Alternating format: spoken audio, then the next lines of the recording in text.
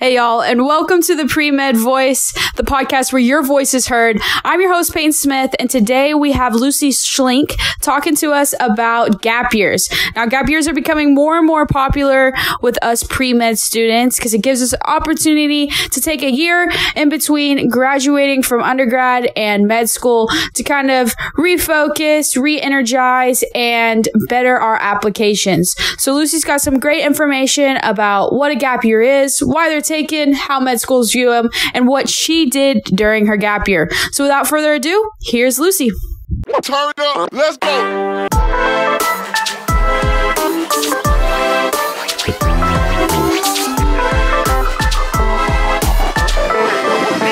up, let's go.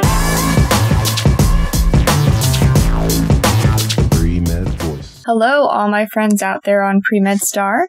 My name is Lucy Schlink, and I'm coming to you from Stonington, Connecticut. And you are listening to PreMed Voice.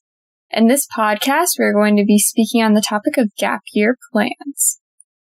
The outline for the podcast is, what is a gap year? Why do people take a gap year? How are gap years viewed by medical schools? What do people do in a gap year? And finally, I will share how I've spent my gap year thus far. So what is a gap year? A gap year is typically a year off between graduating university and beginning studies in medical school. But some people take more than 1 year off. So why do people take a gap year? There are mainly 3 reasons why a person would take a gap year. One reason is a person wants to strengthen their application to medical school, or they're not really sure medical school is right for them, and they're trying to solidify their decision. Or there's a third reason, and it's occasionally that a person wants to pursue a completely different interest before they start medical school. So how do medical schools view someone taking a year off or more than 1 year off before they start medical school? So the average acceptance age to medical school is actually starting to trend up. And this is because medical schools are starting to become more interested in mature candidates. So most medical schools are actually viewing gap years as something more positive. So what does this mean? So this means that you should be making the most of a gap year if you choose to take some time off.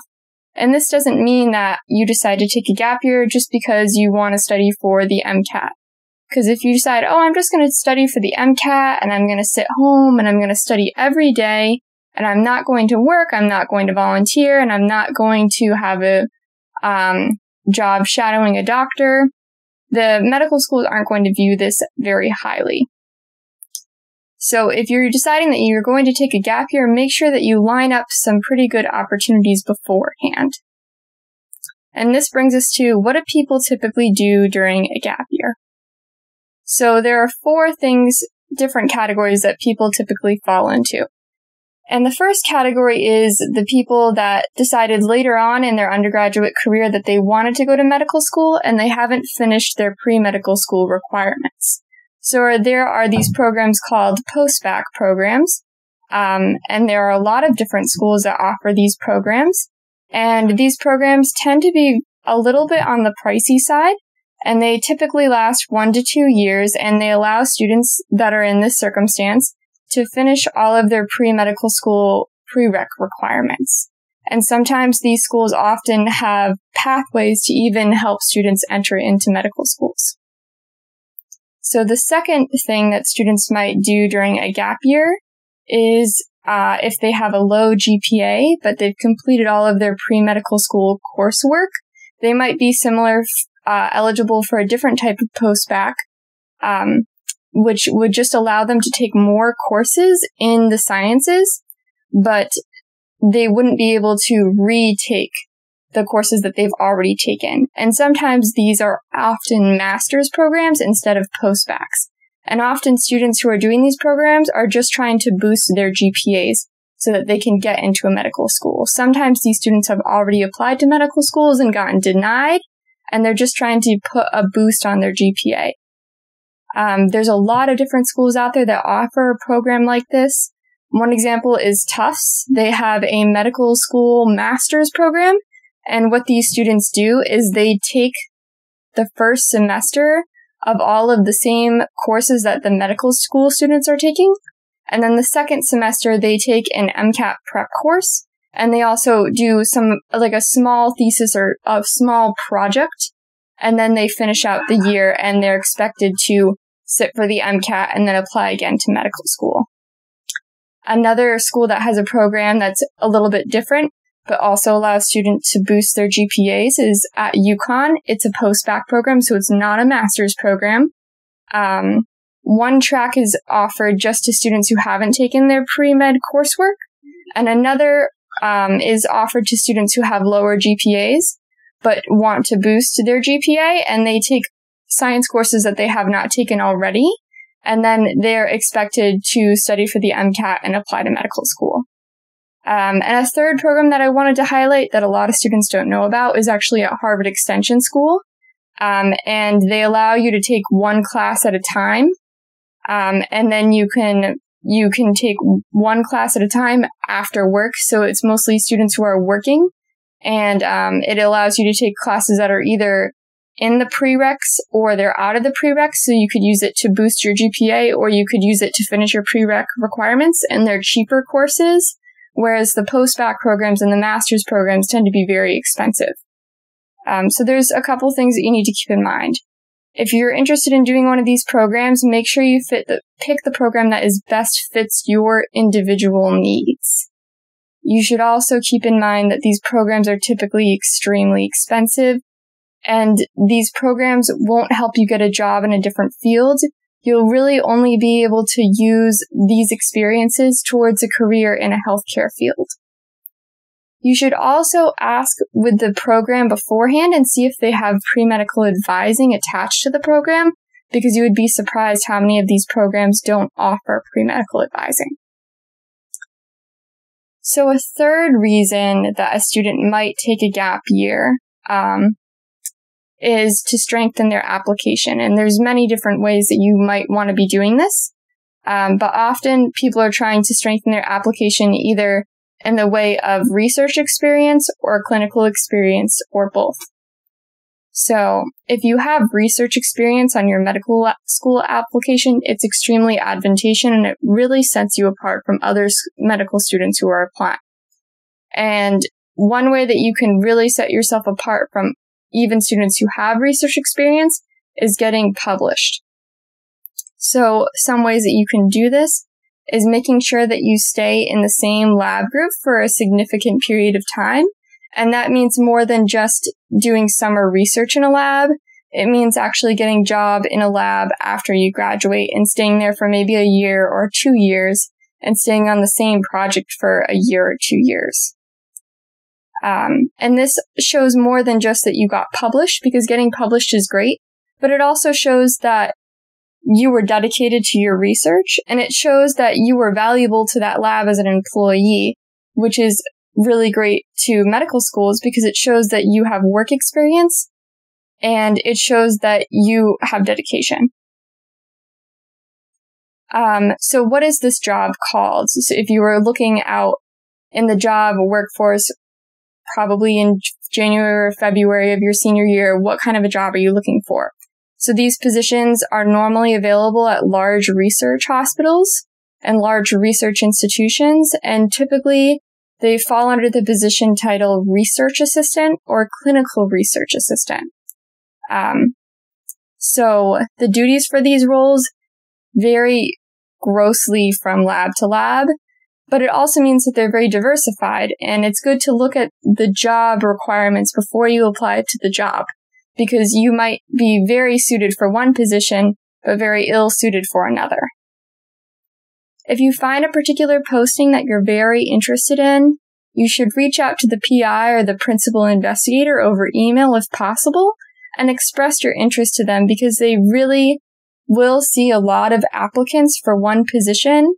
But if you express interest to them specifically, they're more likely to read your application.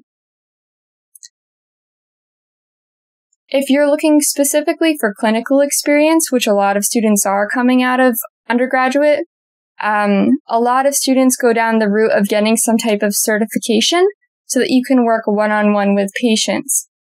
So some of these certifications that are very popular are EMT, which is something like working in the emergency room or working in an ambulance, a CNA, which is a lower level nurse, EKG tech, which is like the tech that will look at patients who are having a heart attack, or an EEG tech, which monitors the brain and puts the electrodes on.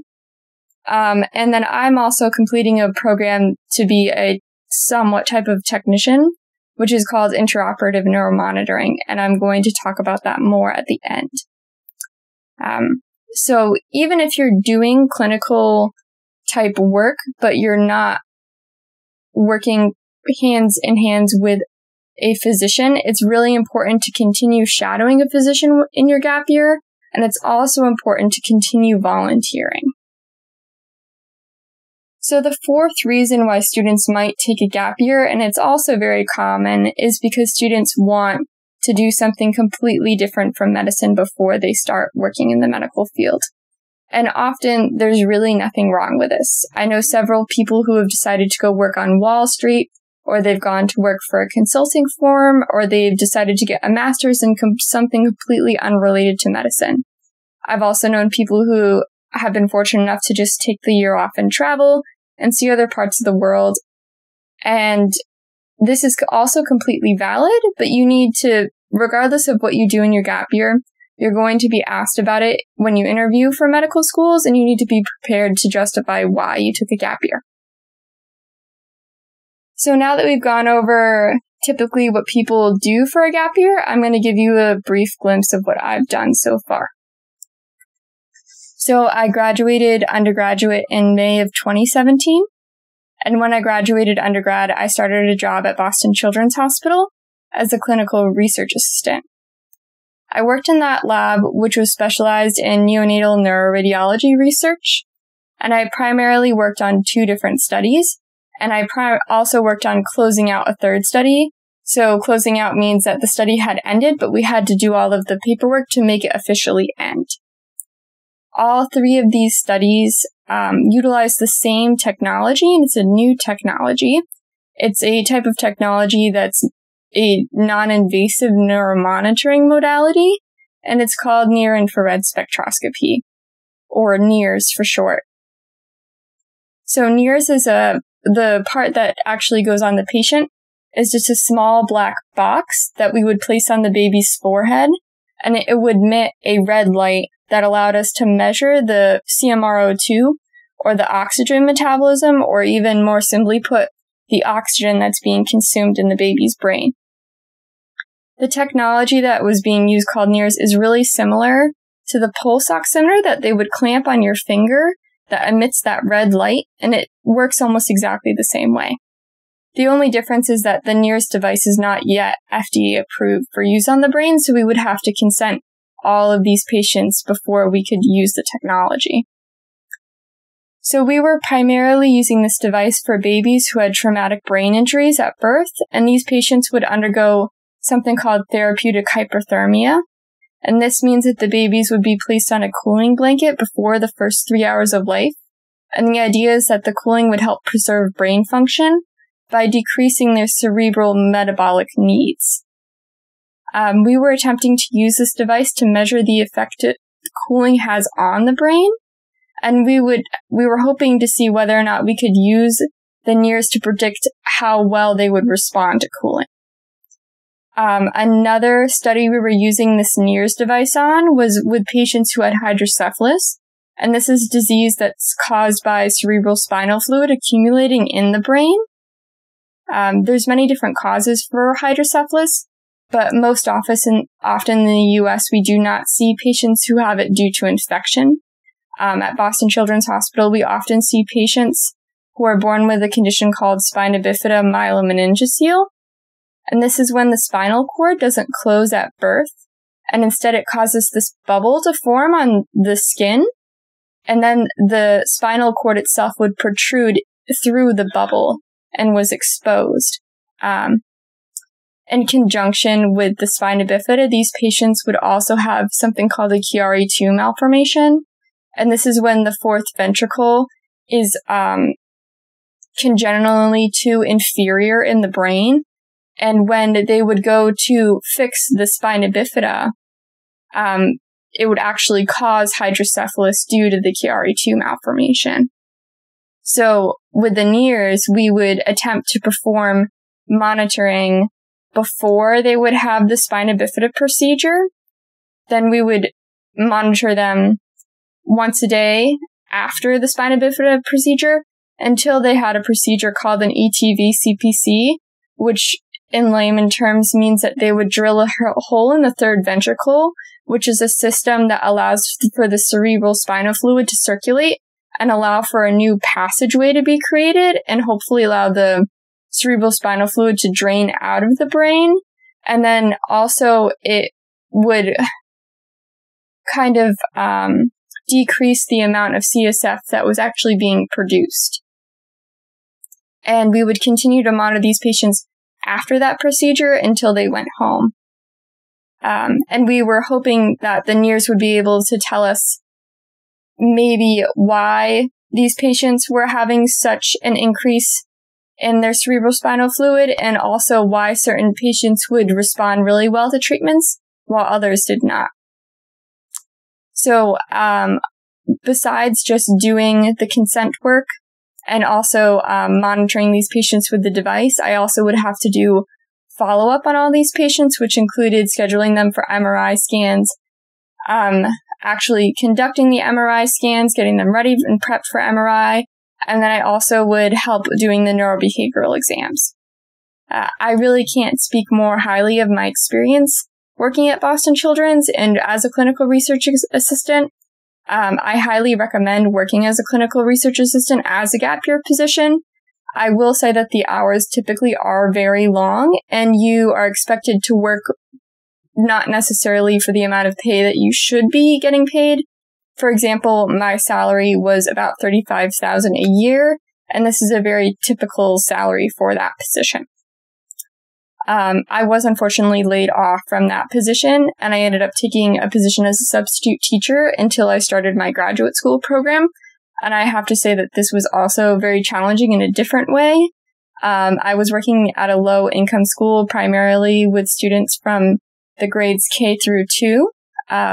Every morning, I would come into a class of 20 to 25 students, and sometimes I would be the only adult in the room with all of these kids, and the teachers would leave you a lesson plan, and you're expected to get through all of the material that day with little to no experience with actually teaching students.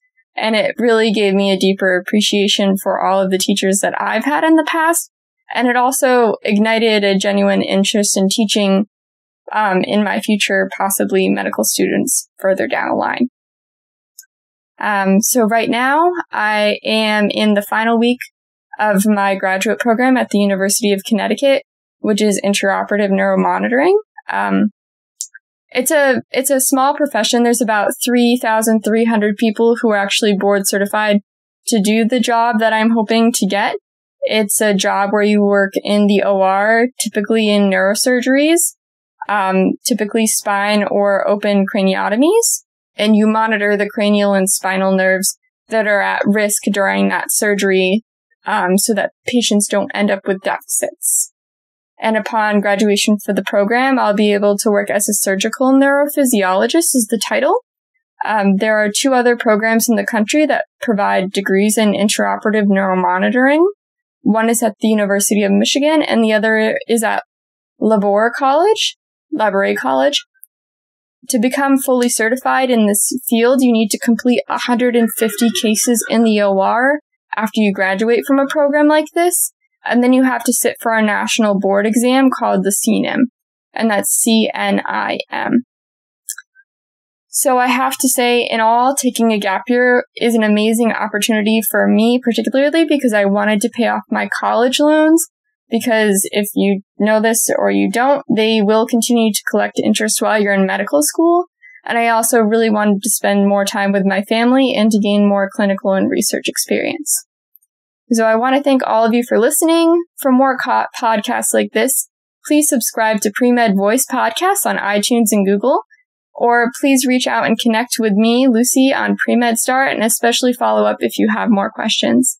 Thank you all for listening. Thank you so much, Lucy, for all that great information. I know I personally will be taking a gap year, and everything you just told me, I definitely took notes and I'm definitely going to utilize. So thank you so much for recording that for us.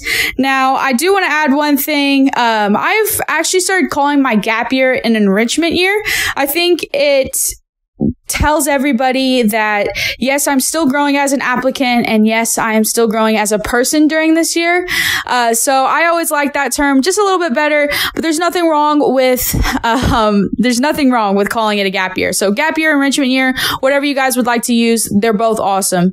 Now, for the listeners, I do have some announcements for you guys. Don't forget to jump on to PreMedStar.com. It is so easy to get on there with an account, and it is so easy to connect with people. So make sure you're jumping on there and connecting with as many pre-med students and as many doctors as you can. Now, if you would like to be a part of this podcast and be featured on here, please email us at voice@premedstar.com. Just shoot us an email with your name, a link to your premedstar.com profile page, and what topic you'll be discussing. So it's as simple as that. Just shoot us an email, voice@premedstar.com. Now, the last announcement I have for you guys is please don't forget to press that subscribe button. We really hope that you're enjoying the content we've had on here so far, and we're only going to send you guys more and more great content. So make sure you're pressing that subscribe button so you don't miss an episode. Thank you guys so much for listening this week. We hope you guys enjoyed it. We hope you have a great rest of your day, and we will see all of you guys next week. Thank you. Turn up. Let's go.